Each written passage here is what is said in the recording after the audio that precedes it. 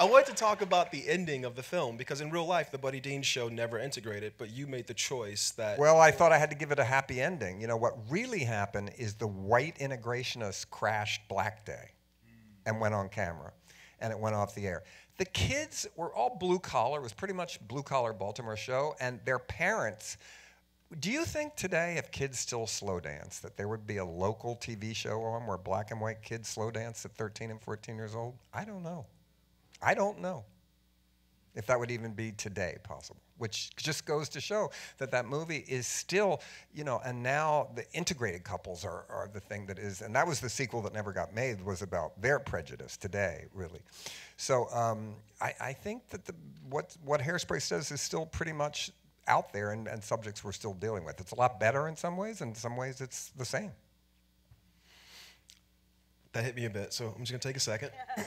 You know, sitting in a theater in 1988 and watching this film, and even then, you know, it's a movie that still feels contemporary because of the way you approach the issues, but watching it then, I can't imagine just how you're laughing, but you're crying, and then you're just going, what the fuck is wrong with us, you know? Well, but that's how you make a point always, is make people laugh. If you're standing up there preaching, if I had preached in this movie, no, we wouldn't be here today.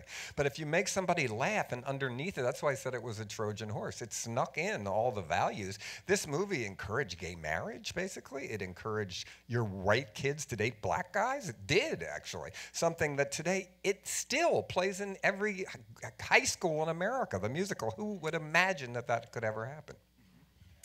You mentioned the word musical. I want to talk about that for a second. Because this, I consider this a musical because when you play music, the point kind of is to dance. And there's a lot of dancing in this film, not so much singing, but talk to me about building this as a musical. And did you guys all go through dance training? Ricky, were you just like a born and I wasn't a trained dancer. Nobody in the film really was a lot, but we had, you were. Yeah. Well, you do the Roach, really, the best in it. I killed a Roach. She kills that number. Oh, wait a second. I heard a story that you pitched us a New Line by demonstrating all the dances. Oh, I could do the dances. Yeah. He sent me a VHS before we started, Yeah. with him doing all of them, like the Yeah. mashed potatoes and. Give me a martini. I'll do the Madison with you.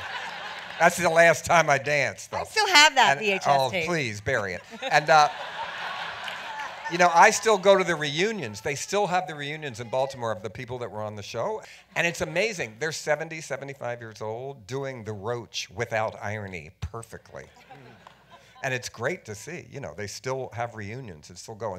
And those people that were on the show taught the choreographer, Ed Love, to the dances, to do them. Because these were all real dances. None of them were made up for the movie. Even the bug, all those, they were real dances. Kill that roach, everything. They didn't want to stop dancing, John. Yeah. They did not want to stop.